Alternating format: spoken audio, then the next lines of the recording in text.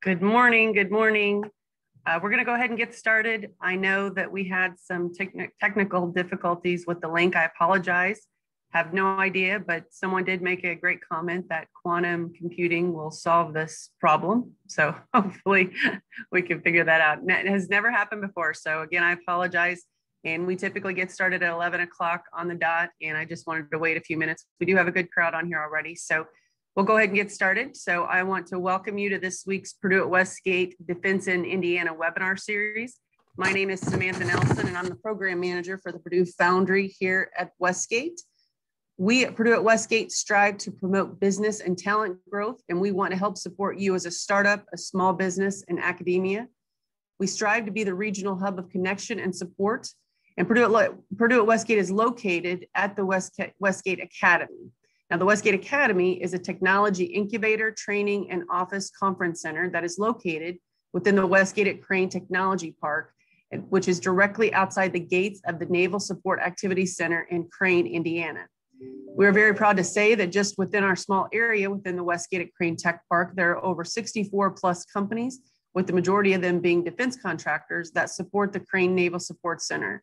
Purdue at Westgate strives to be that regional hub of connection and support to these companies. The intention is to highlight the defense contractors within our region and state to help promote their technology and capabilities to startups or small businesses that would have interest in potentially collaborating with them, as well as to help introduce new talent for future employees or universities or currently employed. So today's webinar, Quantum Computing Quantified, What is it and what it can do, will be presented by Gideon Bass. Gideon is a lead scientist of the Strategic Innovation Group with the defense contractor Booz Allen Hamilton. We are excited to have a satellite office of Booz Allen Hamilton within the Westgate at Crane Technology Park supporting Naval Support Activity Center at Crane. We ask that you please mute your microphones. If you choose to have your video on, that's fine during the presentation. If you should have a question, please utilize the chat function at the bottom of the screen, and Gideon will answer those questions directly after the presentation. The presentation and recording of the webinar will also be sent to you following this presentation. With no further ado, I would like to welcome Gideon. Hi, give me 1 second while I share my slides. I did want to start by saying that unfortunately, to the best of my knowledge, quantum computing does not help with Zoom links. It's a very exciting technology, but it's actually, maybe an important theme that it doesn't solve all computer problems. It solves very specific problems. So without any further ado, quantum computing quantified. So first about me, I have a PhD in physics from George Mason. I've been a lead scientist at Booz Allen Hamilton since 2016 when I joined the firm. I do sort of a combination of AI, machine learning, and quantum computing. I have a couple of publications that I link here. I list my email address here. Glad to talk with anybody on the call who's interested in further discussion. And while Booz Allen does have a satellite office in Indiana, I am located in the Washington, D.C. metro area. Okay, so quantum information, sort of a history. I wanted to start my talk by giving a little bit of history of quantum computing and quantum information to sort of give you a context of what this technology is, why we're talking about it now. Quantum today is like computation was in the 50s. So if you think about, computers in the 1950s, they were these sort of gigantic, opaque monstrosities that most people didn't really understand. And to be honest, weren't actually that useful. The very first computers were these incredibly expensive devices that were about the equivalent of a couple, smart people, running through the computations by hand themselves. But people realized that, hey, the computers are going to get better and better. The mathematicians doing the equations on pen and pencil aren't particularly going to get faster. And that's really where quantum computers are now. They're these big, bulky devices. They have a lot of sort of intricacies. The engineering is still being developed significantly, but we're already seeing that they are growing in power and capability. Our understanding of how to use them is growing rapidly. And so it's a really sort of exciting time to be thinking about these devices. again, sort of thinking about this timeline, right? The first PN junction, sort of the hardware backdrop of a computer developed in the 40s, first integrated circuit in the 50s. You start getting, a couple of thousand transistors in the 70s, tens of thousands in the 80s, up till now when you have billions of transistors. Quantum computers are on a much sort of on this delayed timescale. The first proposal of it was made in the 80s as a sort of saying, hey, there's these problems that just don't seem to be working well on classical computers. What if we had a computer that was based off of the principles of quantum mechanics? And people sort of thought about it. And then in the 90s, a couple of theoreticians came up with algorithms showing that if you had a computer that operated in these quantum mechanical properties that we'll talk about a little bit later on, if you had a computer that operated like this, then you could get significant speed ups. That problems that took, years or millennia could be done in hours or minutes. And that really sort of that theoretical argument sort of encouraged a lot of the hardware companies to say, hey, let's start building these things and see if we can actually develop them. And so you start getting devices built in the 2000s, and you really start getting significant acceleration into the 2010s, and really the past 2 to 3 years. There's just been enormous progress. So, we've been doing computing since, the 50s. Our computers work pretty well, Zoom problems notwithstanding. So, why should we be caring about quantum computers? Why should we try to spend all of this time and effort to completely redo the way we do computation if classical computers, our traditional computers, this laptop that I'm speaking to you out of, for a lot of things work perfectly well? Well, I think there's sort of really two motivations. And both of them have to do with the fact that computers are running into sort of limits. So the first one is sort of a physical limit, which is that for basically since the 50s, we have been able to rely on something called Moore's law, which is that every roughly 18 months, the power of a computer, of the state-of-the-art computer will roughly double. This is not a fundamental physics law. It's just sort of an observed fact that this has tended to happen. And we've sort of been able to assume that it will happen. And the problem is we are running into fundamental limits that you cannot make transistors any smaller because we're approaching the size of individual atoms. We're running into limitations on heat, on power, on size. You just can't get these traditional computers to have this more computational power in the same amount of space, or the same amount of power in that space. So, that's sort of one problem. We can't rely on Moore's law to continue. And in fact, we have seen that basically Moore's law seems to have ended roughly 5 years ago. Okay, so that's one argument, one motivation. And the second motivation is scaling, which is that there are problems that even with Moore's law, like growth happening for another 50 years, we will never be able to solve.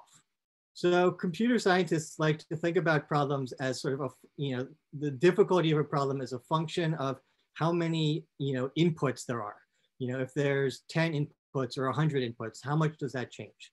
And there are problems that scale, like 2 to the x, where x is the input size, or even x to the x, that at any decent input size, 40, 50 things, 100 things, requires so many computations, so many calculations, that even again, Moore's law like growth for 50 years, the biggest possible supercomputer will never solve these problems. And these are problems that are important. These are problems like logistics, like protein folding, like machine learning, like combinatorial optimization, discovering new drugs, something, in the era of COVID, we've all been thinking about, relies on computational models. So without, some sort of new technology, there will be problems that we just cannot solve, or we cannot solve exactly. And, we're humans, we see a challenge and we say, we want to solve that. So how do we do it? And one possible answer is quantum computing. So quantum computers were first proposed by Elitzur-Vaidman in the early 80s as a way to sort of model quantum systems. people were thinking about problems in chemistry and physics and material design, atomic physics, and trying to understand these things. And we're realizing that these problems obeyed the laws of quantum mechanics, not the laws of classical mechanics. And were basically, it took, a traditional computer just could not solve them. So Feynman said, hey, what if we had a quantum computer, a computer that operated on the principles of quantum mechanics instead of more classical physics? And then in the early 90s, Peter Shor, then at MIT, I think, developed an algorithm for factoring that he was able to show that you could solve the prime factorization problem with a quantum computer in a exponentially less time than you could with a traditional computer, which had some major implications for cybersecurity that I'll talk about a little bit later. And that's really when big money started getting involved. Interest is further peaked. Love Grover developed a sorting algorithm. Hidetoshi Nishimori developed a conceptual basis for quantum annealing. These theoretical things started happening in the 90s. And then in the 2000s, you started getting hardware. In particular, a Canadian startup called D-Wave was founded in 1999. And in 2011, they announced the first commercially available quantum computer, which they called quantum annealer, called the D-Wave 1. The particular device was highly controversial. Some people claimed, were not certain whether it was quantum or not.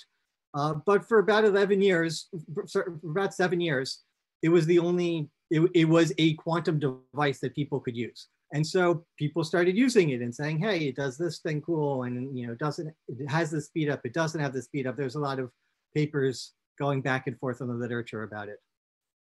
And then in 2018 and 2019, IBM, startups like Rigetti and IonQ start releasing their own devices. Google builds a device. Just this past year, Honeywell has announced that they have a device. So you're starting to see more and more companies, both sort of traditional, giants, plus startups developing quantum hardware and putting it out there for people to use. And that gets a lot of people really excited, like, hey, this isn't just some theoretical thing that a couple academics have written papers on. This is an actual physical device. I can see it. I can write code on it. Gets people pretty interested.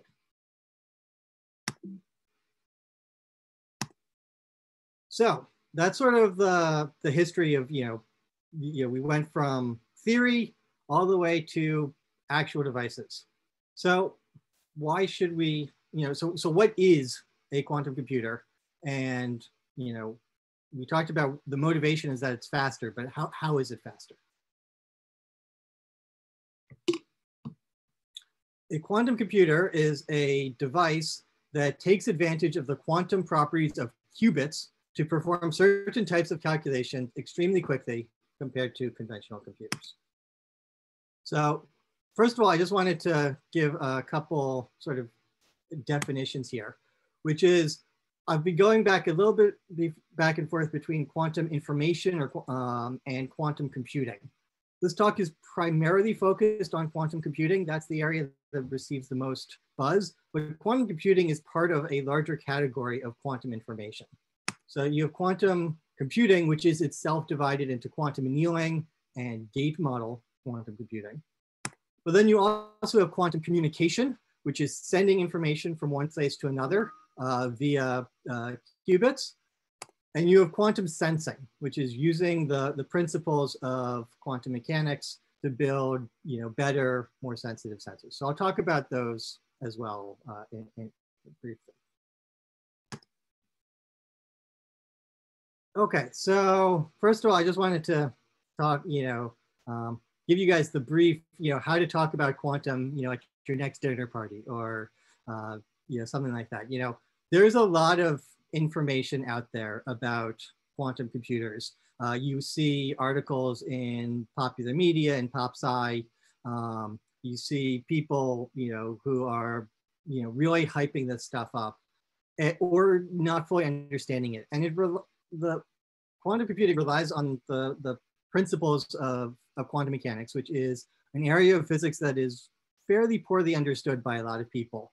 And so you get a lot of things that they're just sort of misleading. And so I wanted to sort of start by clarifying a couple key facts. So first of all, some quantum facts.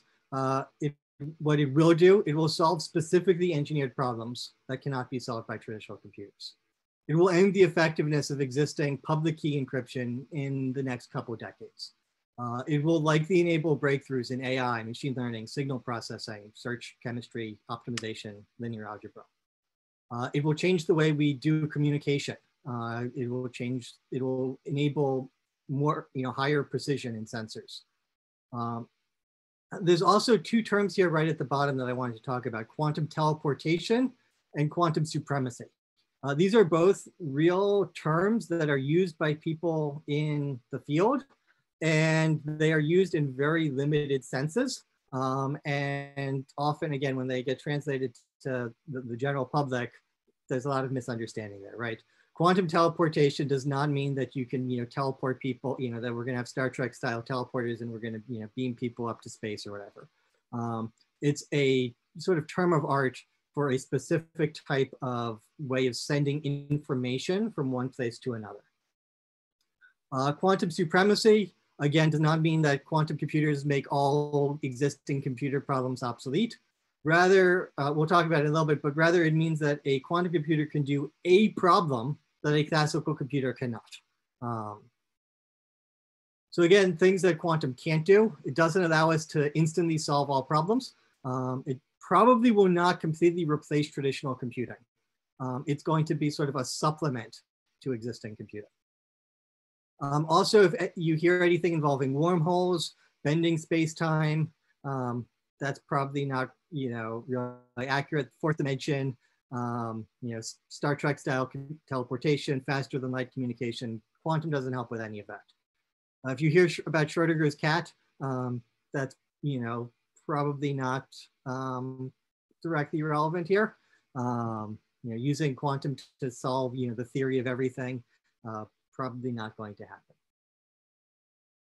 Okay, so what can a quantum computer do? It can achieve massive advances in chemistry and material design.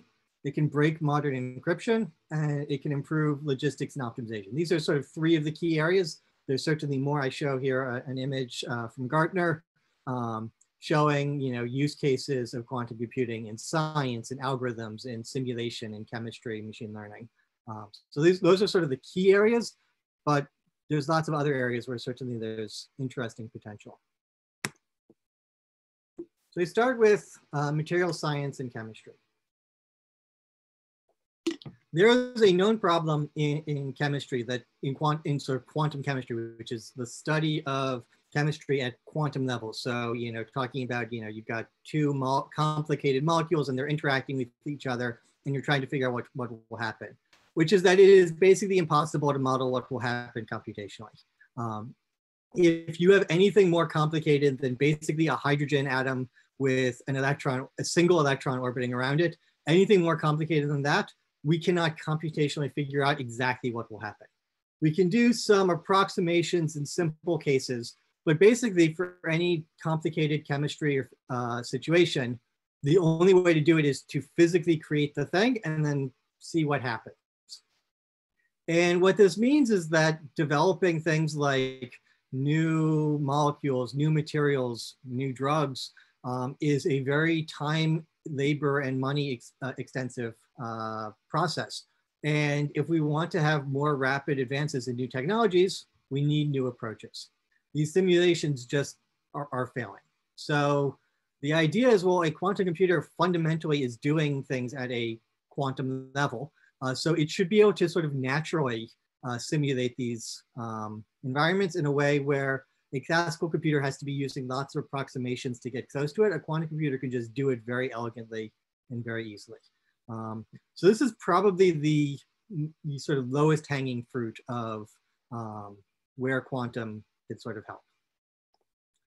Another area is in encryption. So this goes back to Shor's algorithm, which I mentioned a few slides ago.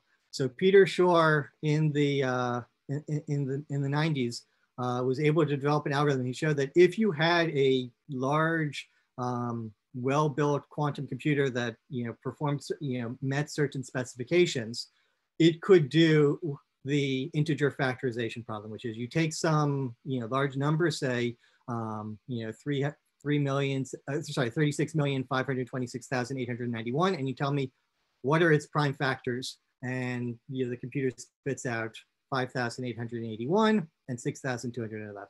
Now, I couldn't do that in my head, but with a computer like that amount I could do. But something, a couple orders of magnitude, it turns out even with really, really good computers, even with supercomputers, if you've got a fairly large number, it is almost impossible to just figure out its prime factorization. And the fact that that is impossible, like, so, okay, a quantum computer can do this. Why do I care? Like, it's a cool math, it's an interesting math problem, but I stopped caring about arithmetic problems, a while ago for most things. The reason we care is that most of our computer encryption relies on the fact that computers cannot solve this problem. So when I, talk to my bank and I say, hey, bank, please transfer, this amount of money out of my account and, pay, my mortgage company, pay off my mortgage. That message is encrypted so that so that nobody else can read it and say, oh, Gideon Bass has a bank account number of whatever and a password of whatever and this amount of money in his account, right? That's not information I want to be generally known. And the way we keep it from being generally known is through public key encryption. And public key encryption relies on the fact that nobody can do this factoring.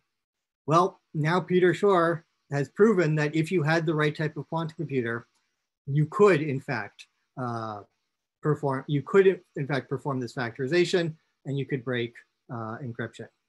So that's sort of, a huge problem. And we'll talk a little bit later about some of the solutions here. But basically, the options are either leading, figuring out what the problem is and, developing mitigation strategy, making sure we are in the forefront of the quantum future, or letting somebody else get there first and having a major problem. And then finally, solving optimization problems. So there's lots of optimization problems. I have a picture here of a wedding venue.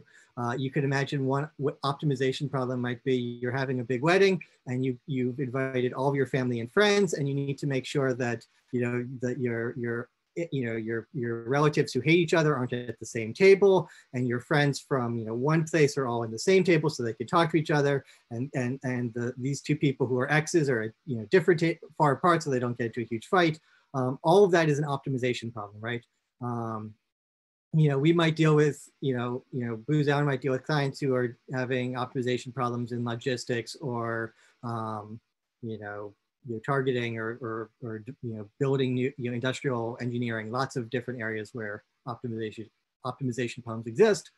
And it turns out these problems are computationally, again, very, very hard. You can get pretty good answers using a traditional computer, but it is very hard to get the best answer. And quantum computers approach these problems differently and offer the possibility of providing probably fairly small improvement. But the thing is, these problems are so big that a 1% improvement might mean millions or billions of dollars, or thousands of hours of people hours saved, or lives in some cases. So it's a very important issue, and another area where quantum could potentially have a lot of interest. Okay, so that sort of is quantum computing, sort of some of the applications of quantum computing. So I want to next talk about, how, a little bit of intuition about why quantum computers can do these things that a classical computer can't.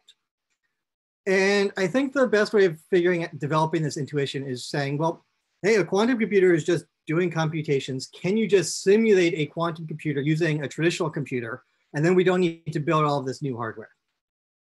And the math of quantum mechanics is actually quite simple. It's basically linear algebra.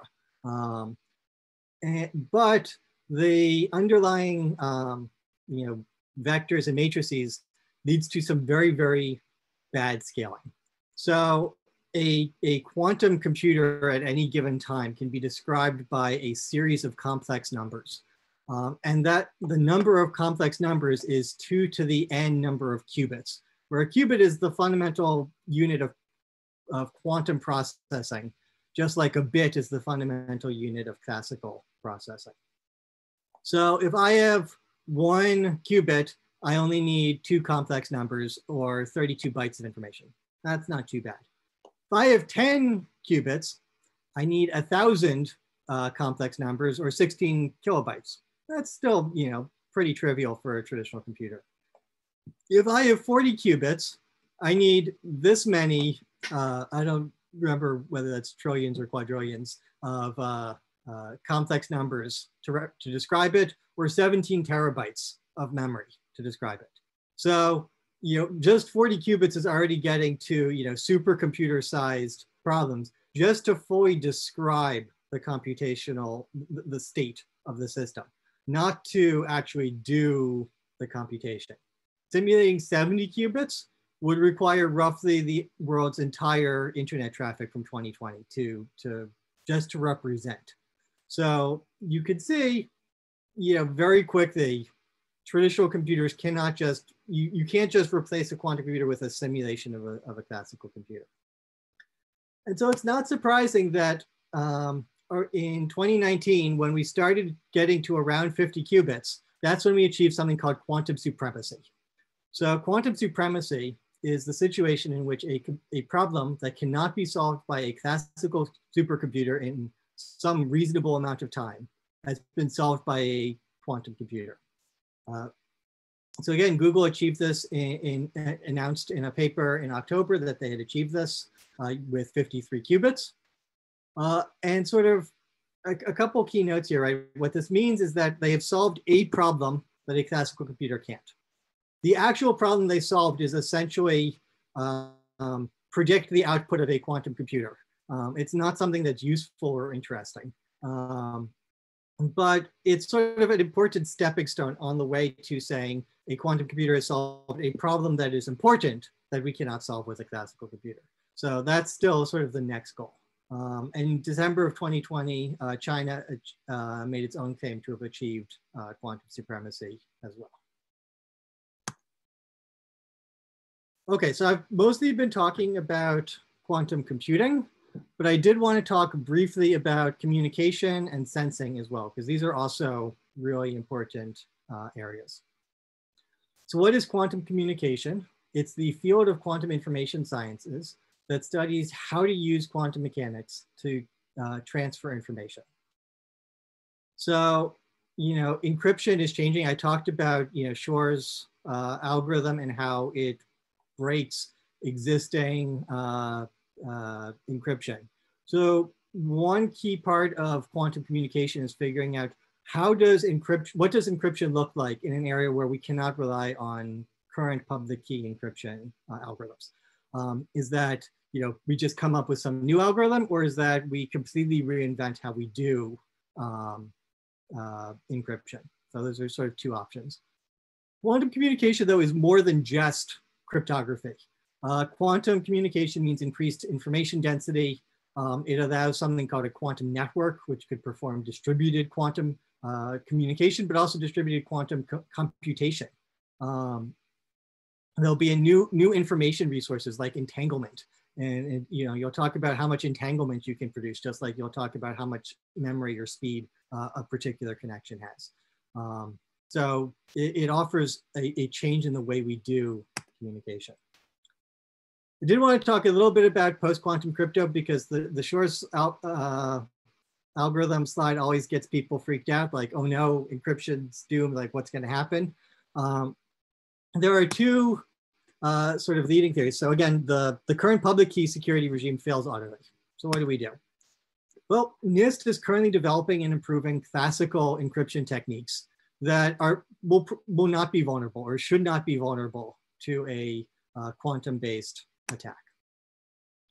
But there's a long road ahead in adopting these new techniques, and speed is of the essence. So it's really important, if you are in government, if you're consulting with government, if you're managing networks, to be thinking about switching over to these new algorithms, because one of the key things with cryptography is that there's an idea called the information security shelf life, right? If I go back to the analogy of my bank account information, right? In 5 years, there's a pretty decent chance that my bank account number will still be the same. There's a decent chance I still won't want people to know how much money I had in my bank account 5 years ago. You think about military, DoD, security issues, information, like certainly classified information has a shelf life. So it's important that we switch over to post-quantum cryptography well before a quantum computer that can break that can implement Shor's law is developed. And so that's something that we are certainly advising a lot of people, and we encourage you to be thinking about. So that's post-quantum crypto. There's also something called quantum key distribution, which is a cryptographic protocol that involves quantum mechanics to ensure security and privacy.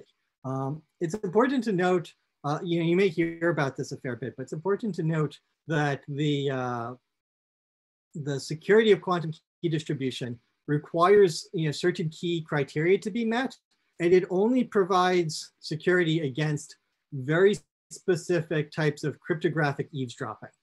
It doesn't prevent your signal from being jammed. It doesn't prevent non-cryptographic based attacks. I have a comment here at the quintessential. I'm going to hit the person who knows the information with a wrench until they tell me their password. Quantum key distribution does nothing against that. It does nothing against social engineering based attacks. So for these reasons, actually, there's been sort of less of a interest in that in the U.S. But certainly, it's an important technology that you will hear people talking about quite a bit. And then quantum sensing, I just wanted to talk about briefly. So first of all, you are using quantum sensors on a daily basis. GPS satellites use quantum sensors to make sure that they know exactly where they are and what time it is.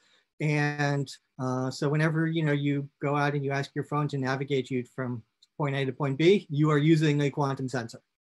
Lasers, atomic clocks, and more. A lot of things that we've been using for a fairly long time are technically quantum sensors.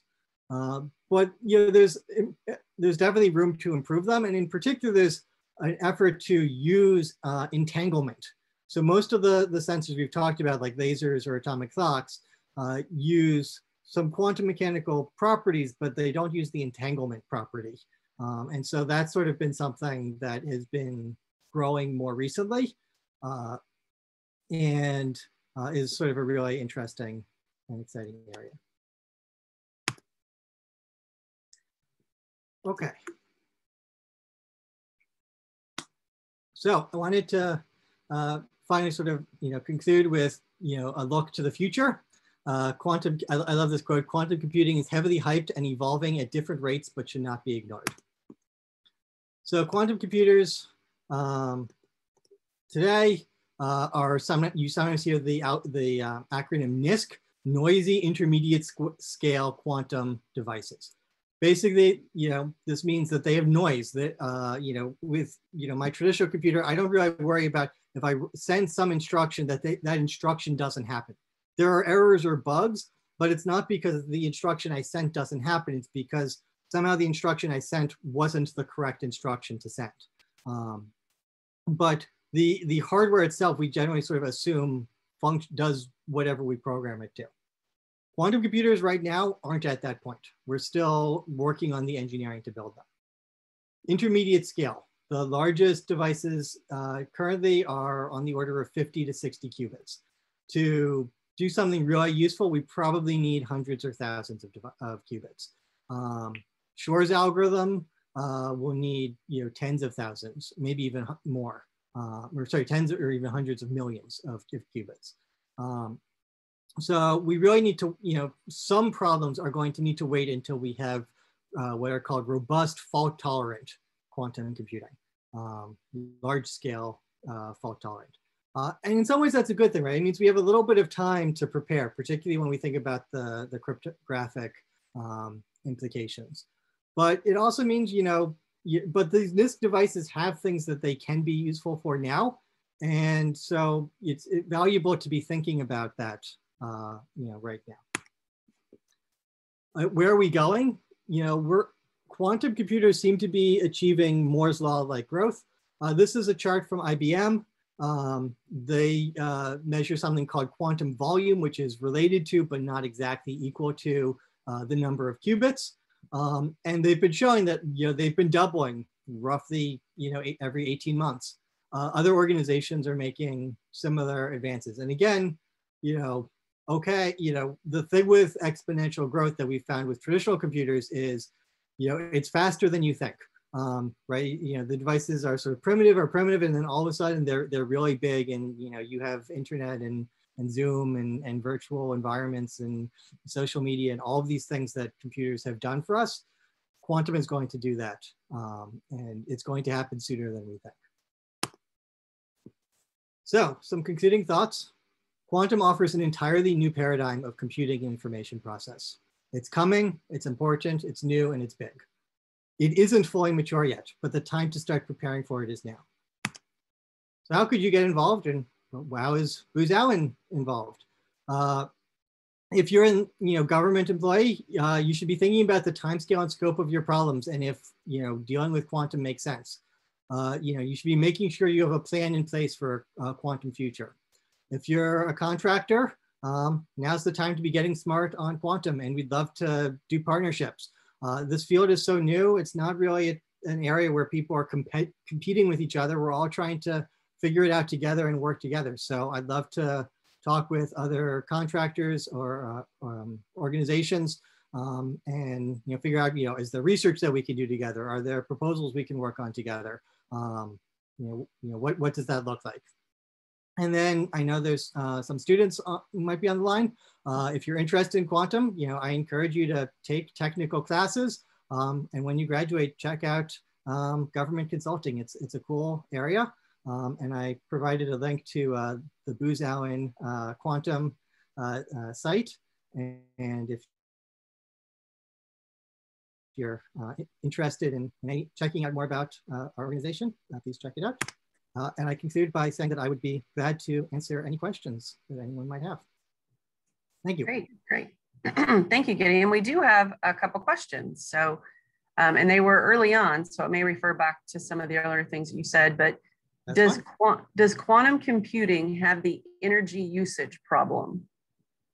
Yeah, so that's a really interesting question. And I would say it is unclear, at least to me, whether quantum computers are going to be better, worse, or the same as traditional computing in terms of energy use, right? So, one of the problems with, doing, large scale computation, right, is these computers require a lot of energy.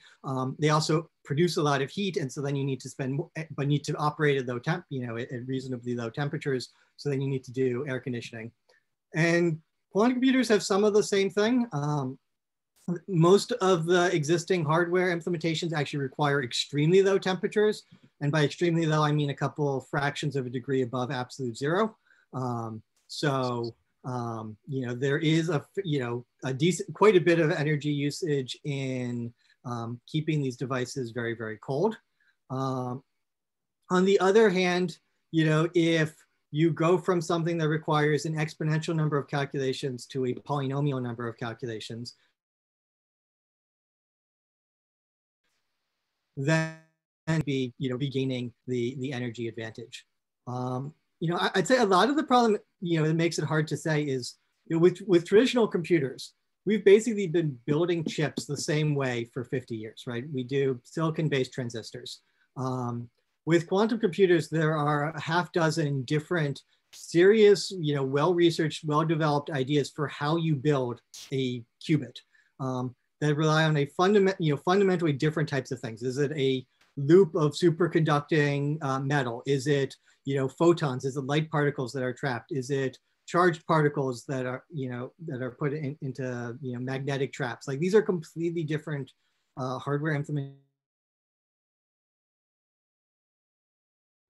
and they will have very different, uses, and they will have different advantages and disadvantages. And we're still trying to figure out, and sort of the field is trying to coalesce to what is the thing that makes the most sense. Is it some hybrid of different things for different purposes, or is there one that will clearly outperform the others? And we're not there yet. Okay. What do you think about Purdue University P-bits machine? I will admit that I am not familiar with that machine, so I don't want to comment one way or the other.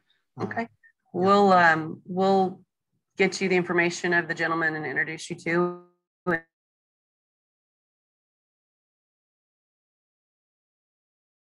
And you guys can speak about it further. To talk about it more. I'm just not familiar with that device.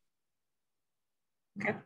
How much physical knowledge is needed for a computer scientist to get involved in quantum computing? So that's a great question. One of the fascinating things about being in quantum computing right now is that there's basically almost nobody who comes into quantum computing from a quantum computing background, right? There's like a couple programs in the country that have like quantum information PhDs. So most of the people who are in the field are coming from either physics or, either the physical sciences or the computational sciences or mathematics. But nobody has all of those backgrounds. And so I think there's definitely, places to carve out, a valuable niche for yourself in, no matter what your background is. Do you have some, knowledge about specific types of problems? Like that's really useful. Do you have strong background in theoretical computer science? That's really useful. Are you a really skilled programmer? That's really useful. So, if you're somebody whose background is in, you could work on, there's areas of developing new programming languages, high-level programming languages for quantum computers that is pure, programming, right? You just, except for you need to know that there's these weird instructions that we need to be able to activate. There are, if you're a domain expert, you could say, hey, well, here's my problem. And, I need to know just enough about a quantum computer to figure out, can I put that problem into a format that other people have said quantum computers are good at solving, this type of problem. So I think there's lots of different ways that people can, get involved in the field. And again, this goes back to my comment about collaboration. It's really important that we, we see it being really valuable at Booz Allen to collaborate with other people, because we don't have expertise in every single part of quantum computing. We have, a lot of people who know a lot of interesting things, but there's always stuff that, we could learn, and we can work with, here's what we have, what do you have, that we can work together to do something better than either of us could do on our own. Good, good. What exactly do you think would the advantage of quantum in comparison to classical be for machine learning, AI, and maybe natural language processing? Yeah, that is a great question. If I knew the answer, I would publish it and get a lot of citations. There's lots of people who are publishing in this area. And I would say from what I have seen of the literature, the answer is maybe. Basically, right? There are people who are trying to develop algorithms for, parts of machine learning, right? Right, in machine learning, right? There's a number of different challenges in machine learning, right? One of the challenges is getting big data sets. Quantum doesn't seem to really, doesn't really help with that. Another problem in machine learning, though, is, a lot of the algorithms that we use run into computational bottlenecks, right? It takes a really, really long time for the machine to study all that data and then learn well from that data to match, do pattern matching and feature recognition and things like that. And that's where quantum could potentially have some areas, right? It's good at doing, parallel processing. It's good at, speeding up, bottlenecks. It's just, one thing again, I sort of want to emphasize is that quantum computer, you can't just take some classical algorithm, run it on a quantum computer and expect it to be faster. The way quantum computers get speed up is that they do computation in a different way. So you take some problem, you figure out a different way of running it with your quantum computer than you run with your classical computer, such that you need to do less steps. So the trick is going to be finding that machine learning algorithm that, takes less steps, finding that bottleneck and then finding a way of doing it better computationally.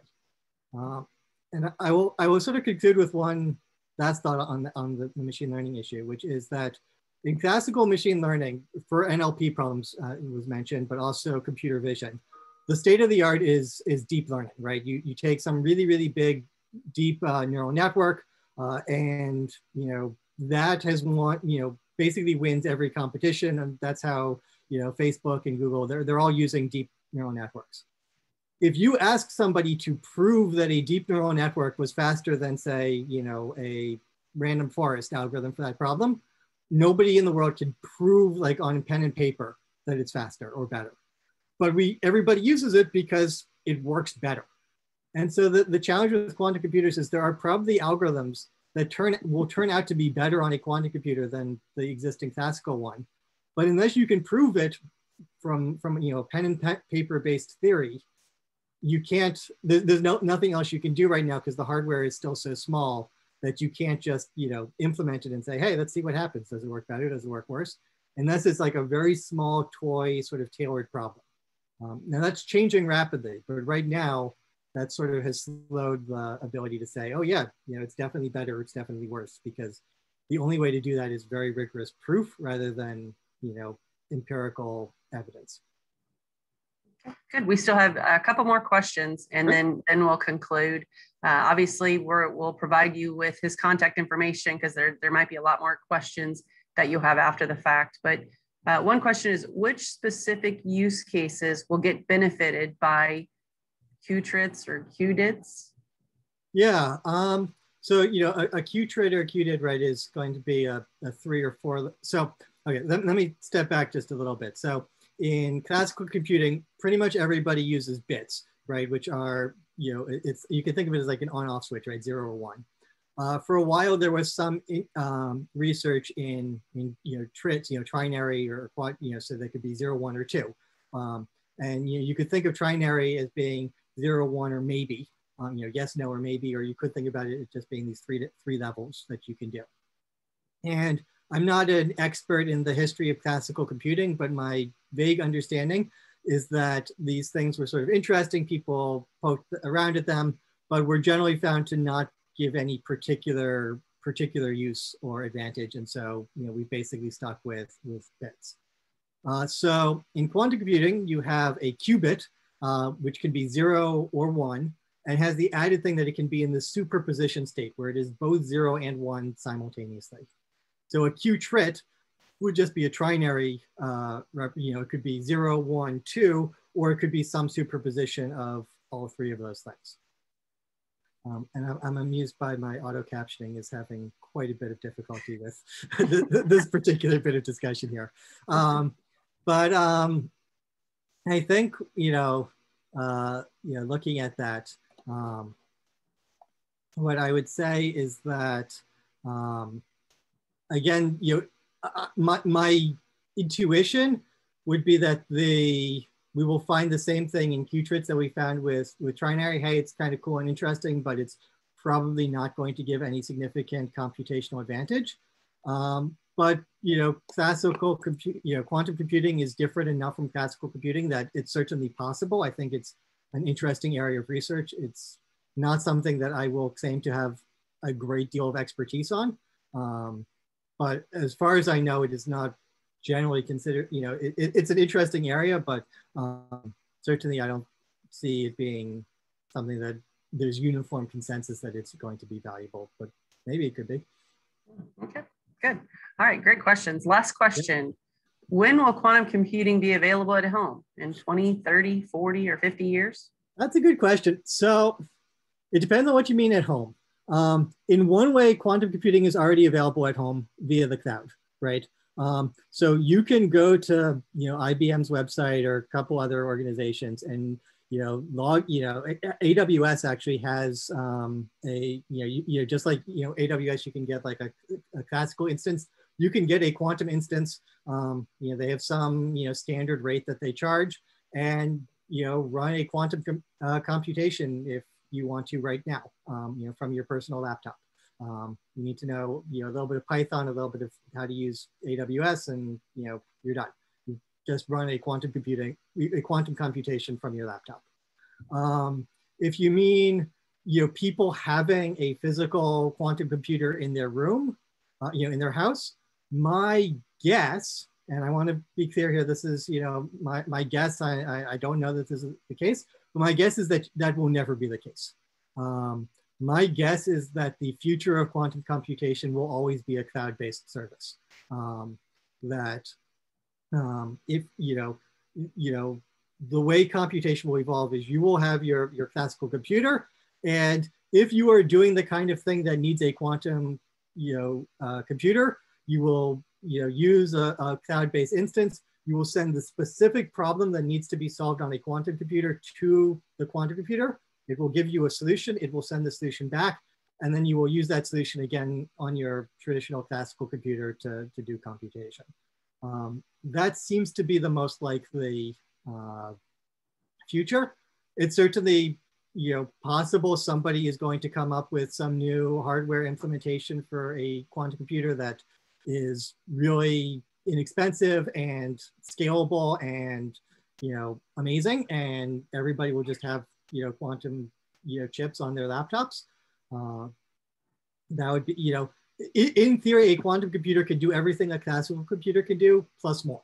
So if you get rid of if quantum computers and classical computers are equally cheap to make, you will make just quantum computers. But I suspect that quantum computers will always be harder to physically implement than classical computers.